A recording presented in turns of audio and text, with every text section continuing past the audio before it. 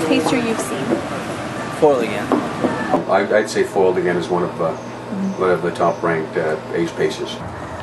I mean, my memory's not really good, so like you'd have to go with a horse like Foiled Again. As you know, he's a really tough horse. He's not a big, overpowering horse. He just looks like a nice horse that comes to play every week. And when the money's up, he seems to be extremely good. He doesn't have to take his racetrack with him.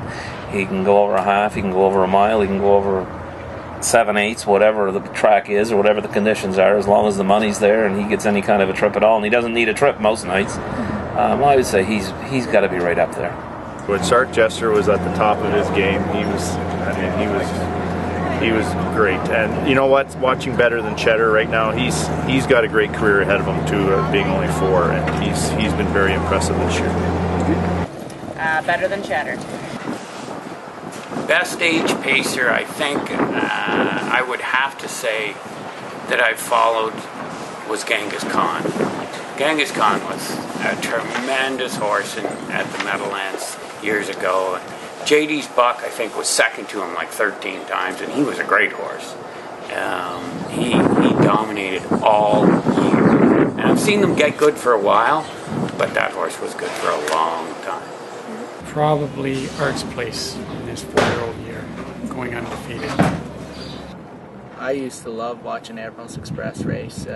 I used to go to the track in PEI and watch him race all the time. He was pretty special the way he did it. Like they get halfway by him and he'd always come back on. Like he was a pretty special horse.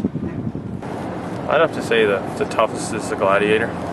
Great Gladiator. He was week in, week out. You couldn't find a much tougher horse than that. Over my lifetime, I would say Cam Fella. I'm going to say Cam Fella. Cam Fella. Recently, I'd have to say Big Time Ball. I just like the way he just keeps coming back and just keeps performing at the top ranks. Escaped the wind. He was pretty consistent year after year. The best age pacer I've ever seen would have to be, well, before his time, before Foiled Again, but Maltese Artist.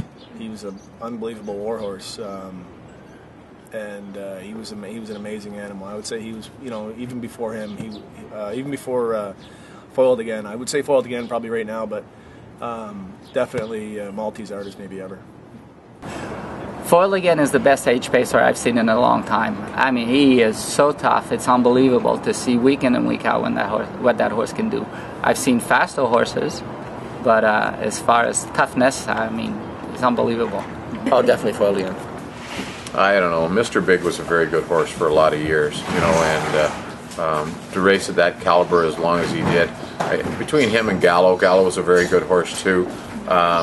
They're probably even horses. They were dominant horses for more than 1 year, which makes a big difference. Probably Gallo Blue Chip. Best age pacer. Well, there's some old timers. Like Rambling Willie, I was maybe a bit too young to appreciate him. Obviously, Gallo Blue Chip, Mr. Big were very, very durable horses. Foiled Again is a very durable horse. You know, I have to put those 3 right up there. There's so many around, but Foiled Again is definitely one of the toughest. Foiled Again won the Western, kind of like won the West not so much, but isn't anymore. But Foiled Again's still going tough, so he's probably the toughest one I've seen.